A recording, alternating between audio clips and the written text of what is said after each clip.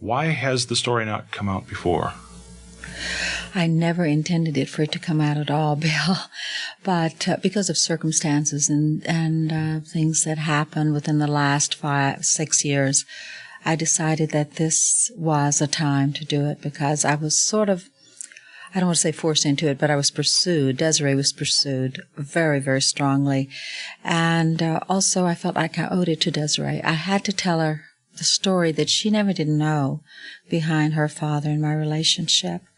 And I wanted her to know it in details. And it was so difficult to even tell Elvis that I couldn't tell her, surely, unless I put the details, because it was very hurtful and still is to talk about certain events and things that happened and why we had to do it. So I had to put it on paper in details so she could see the dark side, I call it, of my life and the circumstances and why I made the decisions I did, and to see a beautiful side of her father, which I didn't think everybody knew about. And I did want them to know that, and I wanted her in particular to know about it.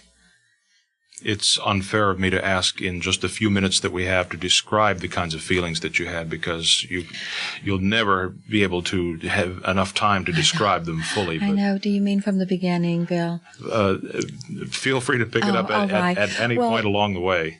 I think that Elvis was probably one of the greatest inspirations of my life. Not because he was Elvis Presley, because when I first heard his name, I thought it was an odd name, but because he was the man, if I would dream up a person to fall in love with, would have been that type of person, because he had all the attributes that I would want in a person. The humanity, the gentleness, the love, the consideration for other people, the reason why he wanted to be successful or make his life successful was for others. All this made me fall in love with him long ago. And because of circumstances, and I know it has to be brief, we went on to fall in love very deeply, and there was always something between it. Needless to say, my circumstances in past. And then in later years, we had a separation for 10 years because of my circumstances again and his, and I felt like I had to make the decision. Then went on to, he kept looking for me and found me, and we got back together on a basis of we had to explain to one another because we felt like we still love one another, but we were honorable to our commitments for a time, and then we made decisions that we had to live with the consequences and knew what our limitations were and what we could or couldn't do because of circumstances and because of my children, my family, that I couldn't let the whole world attack them or his career. And we were building lives, both of us, although Elvis always wanted to come out with our relationship in public. He honored my wishes, and I loved him more for that. Desiree, this unfolded how for you? Well, when I first found out who my father was when I was 17. And then at 19, I sent off my birth certificate and started using the name Presley. And I didn't know any of the facts. And it was a very hard decision for me to go to Mother and get her to tell me, because I knew it was very painful for her. And she had actually never told me that Elvis was my father yet. She actually didn't tell me till 1982. And at this point, I was going by the name Presley, and everyone that I encountered always asked me, "Are you related to Elvis?" And I would say yes, but I was very uncomfortable because I didn't know the facts surrounding it. And, you know, it's very, it's a big thing to say, I'm Elvis Presley's father, and you don't know how, you know what I'm saying?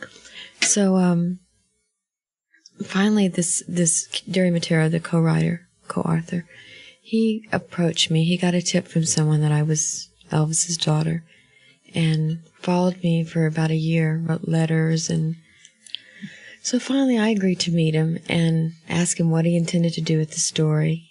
And he asked me so many questions. I said, I don't know. I didn't have any answers for him. So finally I gave him Mother's number and had him call Mother. And I was so afraid. I thought Mother was going to kill me.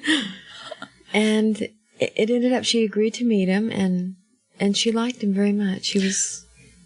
I agreed to meet him, Bill, because I thought, I'm going to get him off of her back. How dare him enter into our lives and try to expose. It was hurtful. And I knew that, of course, still protecting her and knowing who she was and how important Elvis was to the world, that they would try to exploit her like they did him. And no, they couldn't know because I had to tell her. But it was hard for me to tell her until 1982. When something pushed me into telling Desiree, because she came right out, and that was the most assertiveness she has ever shown in her life. You can tell Bill about how I told you if you'd like. I was invited to. We were living in L.A. at the time, and I was invited to a party that it was my lawyer's party, and there was a lot of Hollywood people there. And Mother said, "Please don't go." And I said, "But why?" She says, "Just please don't go. I don't want you exploited." And I said, "Why?" She says, "Because of your father." I said, "Who was my father?" Because I wanted to hear my mother say it, to tell me. And she said, "Elvis Presley." And I said, "I know." She says, "No, but you don't know the whole story. And it's a beautiful story, and I'll tell you someday." But even then, it was very painful for her, to come out and tell me, because it wasn't just one time that they were together. It was a love story, many years. I didn't want Desiree to think that, I met Elvis, we had an affair, and he left, and that was it. I wanted her to know there was not easy times. Our relationship was something that was apparently had to be the way it was. I'm a firm believer that whatever case it is, whatever will be, and we weren't meant to be together always, but as much as we could. But I wanted her to know that she was born out of great love, but there was details. But it's hard to tell a young girl, now look, this was special. Sure, everything's special. She wanted me to tell her, and I never could tell her. I said, "You have to know the whole story," because there were bad times for us. There were hard times, and I wanted her to understand why we had to be separated, why I wasn't with him, why that we didn't get married, things like that. And I couldn't do it, Bill, just sitting down and telling her. I couldn't do it today if I had to just tell her everything, and she knows that.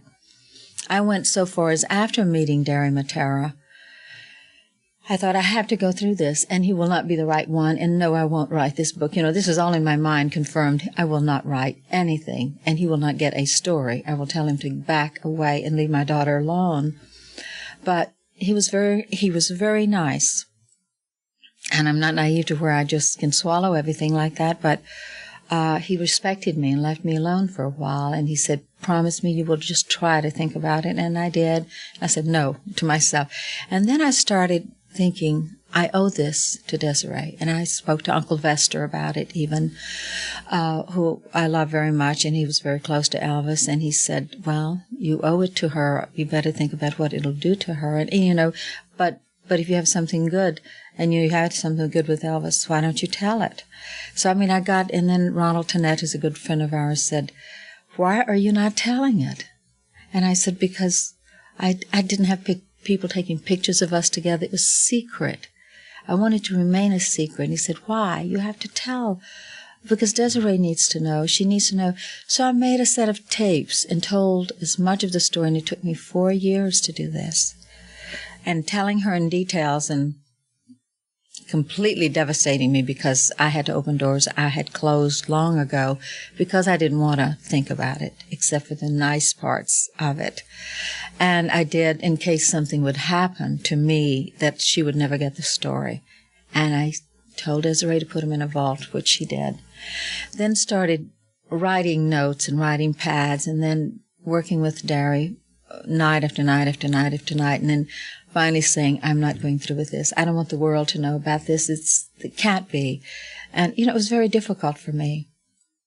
I'm not trying to be noble, but it was very hurtful to tell things that I didn't want anyone to know. But if she knew, she would have to be defending herself. Yes, I am. And so why not tell the world? And why am I not being, I don't mean myself, but why is it so hard for the public? I don't mean the public exactly, but the people that has had controversy about this to accept something that could be good about Elvis when they have accepted all the bad things written about him. It baffles me. But again... It happens, so with every famous person, be it Elvis or Frank Sinatra, who you name it, people come out of the woodwork and say, well, yes, we had an affair back then, and this is Frank Sinatra's daughter. Mm-hmm. And you've, I'm sure, had that. Sure. And people, the backlash. I've read some stories on the wire already that there are people who are challenging all the claims that are in the book, and Villard is standing behind you, to their credit. Right. Is this difficult for you? What we're doing right now? Do you enjoy going on tour, talking about it? I don't enjoy any publicity. First of all, I have to be honest, because I'm a business person. If it's business, I love it. It's fine, in my life. But when it's centered on my personal life and publicity, I don't like it. I don't like pictures of myself. I don't like.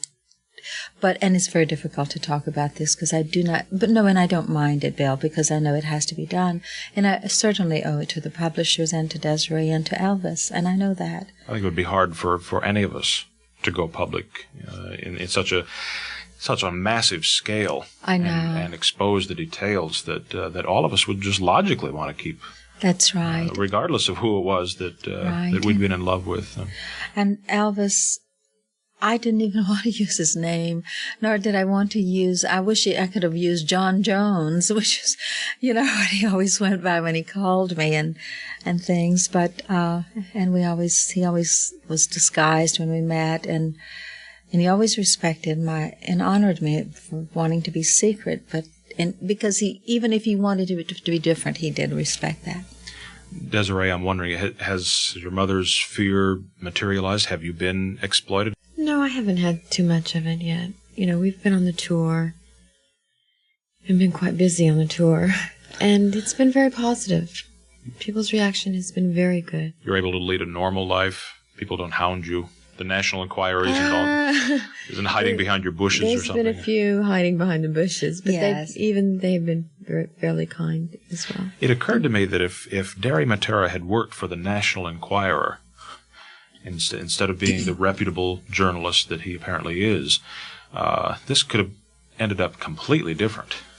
Oh, believe me, I thought about that too, and I told him in a very nice way to back away and stay away, and then he proved himself, because that's what I feel about every human being. You can't really judge them, and his credibility came through, because I know that he's had a difficult time writing this with me, because I didn't want to give him all the facts, the dark side, my early age. I fought like crazy to keep that out. Were you I don't mean you are, but were you surprised by some of the parts that he wrote here, where he commented on your perception, and then he said, "Well, this is what I really found out." I found that particularly striking. I hated him when he did all that research. I have argued so many nights with him on the phone. How dare you bother my friends or people I knew? How dare you do this? And then I understood, though, because he had to do this. Even when he found out I was younger, because I tried to go by an older age all my life, I did. And I hated him for that. And then I realized, he said it has to be done that way, and he finally convinced me. Every little thing was a little bit chipping away, like the poem. No, you're not getting this poem. It's mine. It was not to be seen by anyone else. And finally, after 6 months, I gave, and I thought, and I prayed about it too, and spoke to Desiree and the family about it. And they said, well, it's beautiful. Why don't you let them print it? So we decided to do it. I finally decided to do it. And then the publisher and Dary contacted Graceland. I don't know why. It was unbeknownst to me. I would not have contacted him personally, because I don't think anyone should own anything about everyone in the world, their voice, their likeness, a letter that was written to me and given to me by Elvis. That's bad, I think. They refused to let us print it, and that hurt me more after being convinced to let the publisher print it. So I'm very hurt about that, but it is explained in the book, Are You Lonesome Tonight, that they refused. And maybe at one point very soon we will show it to the world, because I would like for them to see it now.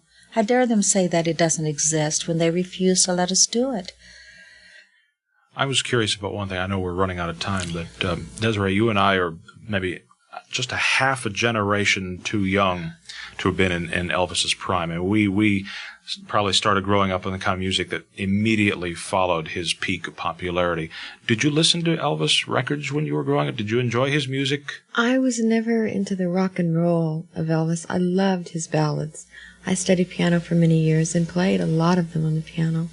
And I did enjoy hearing them. Impossible Dream, Love Me Tender, all of his slower ballad-type music. I love that. Do you like his movies? Some of them, a lot of them are very silly, but and he hated doing them.